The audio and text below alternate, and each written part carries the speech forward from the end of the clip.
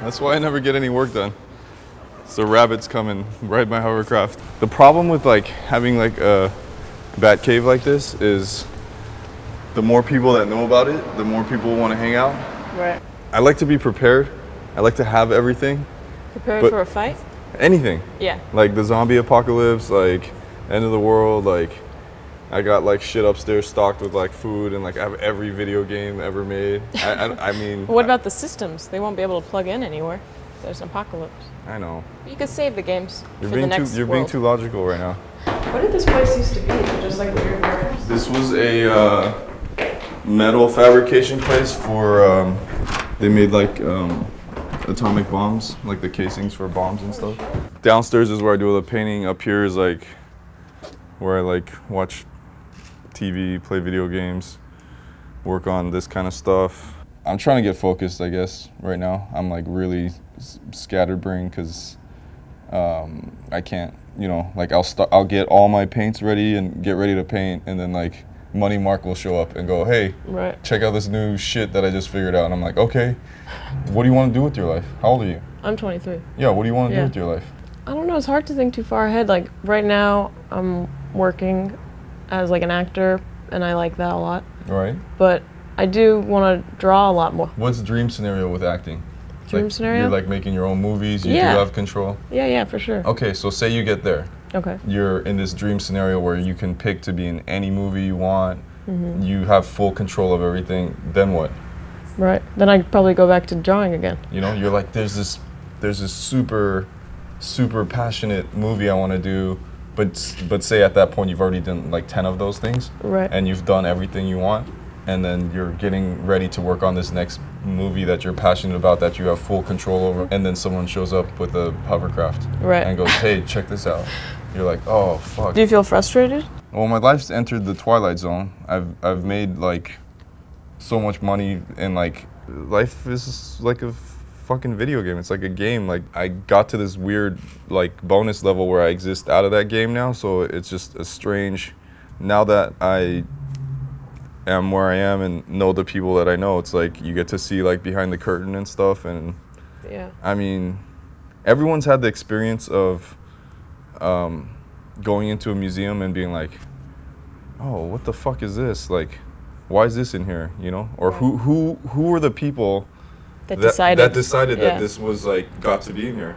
Yeah. And like now that I've met those people, and most of them are like horrible people, and it's just like, oh shit. The art world is more corrupt than like the stock market, than any of this gangster shit. I just feel like the purest form of it is graffiti, right, or murals, you know? There's so many people that will like never walk into like a nice art gallery or a museum, and their only exposure to art is like a cereal box or television or graffiti or a mural. And so that's still fun for me. I just did the mural in Hawaii, and that was like crazy because they're just not used to like anything new. I started painting this mural, like literally just started like 5 minutes in. Like I just took some paint and started the mural, and this guy, just huge Hawaiian guy, just sits across the street, like plops himself down, like he had nothing going on, I guess, and he's just like, boo. And I was like, all right, whatever, you know. And he didn't leave, and he just kept booing me for like half an hour, and like consistently. Yeah, and I'm like, this is crazy. How the fuck am I gonna paint with this guy booing me? And I go, all right, let's just try something different, you know? So I like stick my hand out and I go, hey man, my name's Dave, nice to meet you. He's like, get your fucking hand out of my face. He's like, you suck, you're fucking ugly, whatever you're doing's ugly. Bring this graffiti shit to our island. I was like, bro, literally, I literally just started 5 minutes You're like, ago. leave, come back in an hour and see how I said, cool look, it looks. if you come back tomorrow and you still think it's ugly, you know, like then I'll sit here and boo with you. And he's like, he thought about it. He's like, all right, I could do that. Oh, cool. And so then he shook my hand and then like, yeah, he came back a day later and was like, that's awesome. And I was like, see, can you like, see what happens when you like keep an open heart and open mind? And he's like, yeah, cool, bro. And is there other stuff in here? There is other stuff. This is where we have our radio station. Oh, rad. Yeah. What's your radio station called? It's KoreansGotBad.com. Oh, that's cool. It has like mesh for eyes. Here, keep that mask on. And hold this. Oh, Jesus, this is real? Yeah. Really? Yeah. There's nothing in it, right? No. Okay. Jesus. What is this called? That's an AR-15. It's like has a few modifications to make it legal. Whoa. Because it used to be fully automatic. Have you ever shot it with real stuff in it? Yeah. Yeah. I mean, we had one incident in this neighborhood once. That's why I brought it over here. As protection? Yeah. And thank you. Do you always hold that while you do the podcast? No, I sleep next to this when I sleep here. So who's the podcast with? The podcast is with my friend Joey Kurtzman and this comedian Yoshi Obayashi and my friend Harry Kim, and that's Harry. And that's Dee Antwoord's first U.S. show at Coachella. Yeah, they asked me to dance on stage naked. I wasn't ready for that, so... Yeah, the shorts are the same effect. I got this Iron Man mask at Toys R Us and I just spray painted it. I never did backup dancing before, and it was... You know, I'm on stage dancing in front of like thousands of people and like in this mask, and in my head, I feel like I'm dancing like crazy and like it's awesome. Like in my head, I'm like dancing like New Kids on the Block. Right. And then afterwards, they showed me a video on YouTube, and I was like this fat dude just like. You ready? Okay. It's my room. Yeah. Can I enter? Yeah. Wow, it's very cozy. There's a junkyard across the street where they start junking cars at like 5 in the morning. So it sounds like Megatron and Optimus Prime are like in a boxing match. So it just like wakes me up, and then I go get a hot dog at 7-Eleven and start my day. I like people, but I also like hate them. So it's like I get this like real disconnect, and I try to, whether it's subconscious or consciously, like I try to just be awake when everyone else is sleeping. Right. This is weird. This is like the most amount of people that have ever been in here. There's nothing on the walls here. Yeah. Minimalist Zen, what is that? Feng Shui? Yeah. What is that thing?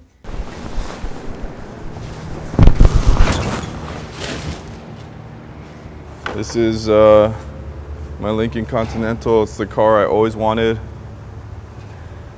And I've been a starving artist most of my life, and then when I started making that Vegas cash, I just went on Las Vegas Craigslist and I was like, fuck this. So I bought this shit cash, and you know, I was living in a tiny shitty apartment in San Jose, and I was driving back with the top down just screaming like fuck, but it's like, you know, you gotta keep a car like this, like garage. I didn't have a garage. So it was like, do you get a nice house and a nice career first and then get a car like this? Right. Or do you get this car first and have this be the thing to motivate you to get a nice house and a nice whatever? So I got the... It worked out for you backwards. I did it backwards. I got the car first, and then... What is thumbs up? Vice asked me, they're like, what is the show you can do like very cheaply and quickly? And I was like, hitchhiking, unscripted, and something crazy always happens, you know? So they're like, all right, go ahead and do it. And so it was me, my friend Harry, and like a cameraman and a car that follows us. So 4 people basically. And it's hard. Life on the road is hard, especially like every day when it's like, hey, you got to come up with something and get into some kind of shenanigans, you know? At somewhere along the line, the conversation always turns into like, we're not like you, Dave. We don't want to die. But I don't know. If you live a lifestyle that like is dangerous and you can go to jail, or you can like get picked up by like rapist murderers, and it just sort of changes everything on how you do anything. You know, it changes like how you paint, it changes how you like think about life, it changes like how you have sex. I always thought I'd be dead by now, which is nice that I'm not, I guess. So yeah, you're very much I feel alive. like everything is just gravy from here on out, you know. All right.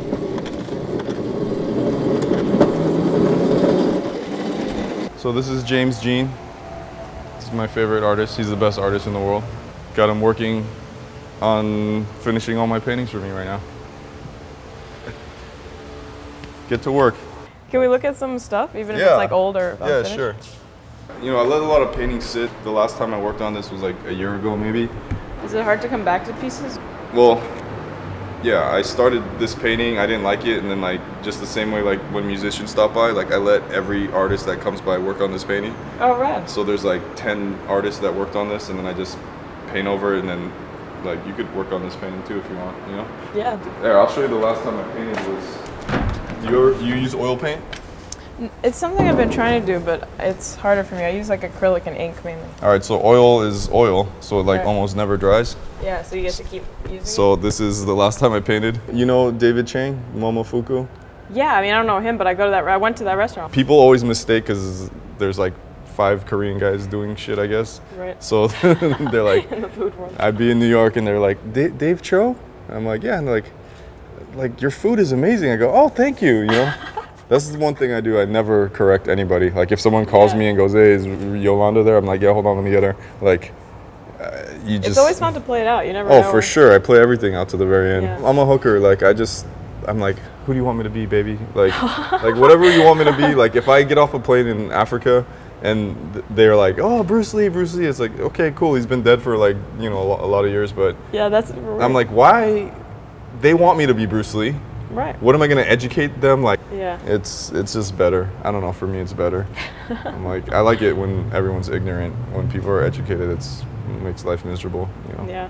Do you think there's an alternative of like how it can evolve our world to make it more accessible? The internet is like the game changer, right? It's it's like the Wild West. Like anyone could do anything and get it to as many people as possible. Like, have you heard of Kane's Arcade? No. It's this kid. He's right down the street. 9-year-old kid, East LA.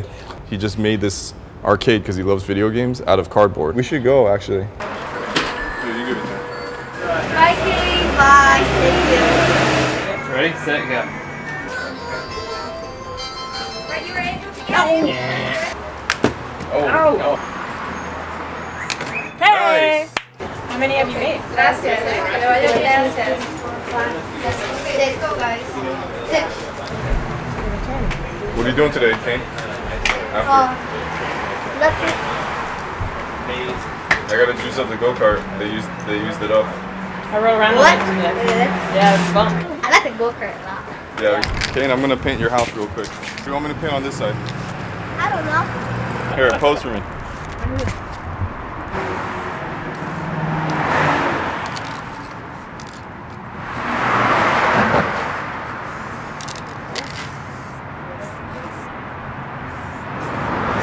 You had your shirt up, covering your face.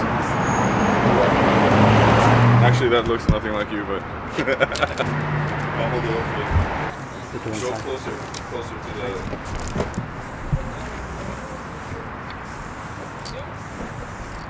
Yes. Nice.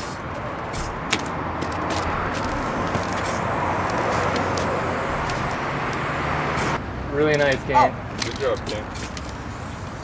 Yes. Nice. Good job. That's so cool. Hold I did stroke. a big ear for purpose. Here, let me see. I like when pictures have a big giant head and small body. Yeah, me too. Here, hold this up, King.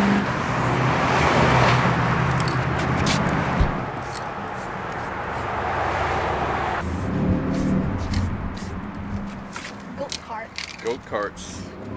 That's cool. That's our first collaboration together. Right there. High five. Yes. Actually, just ruined yours. Yours was better. Sorry. Here, why don't you keep this spray paint?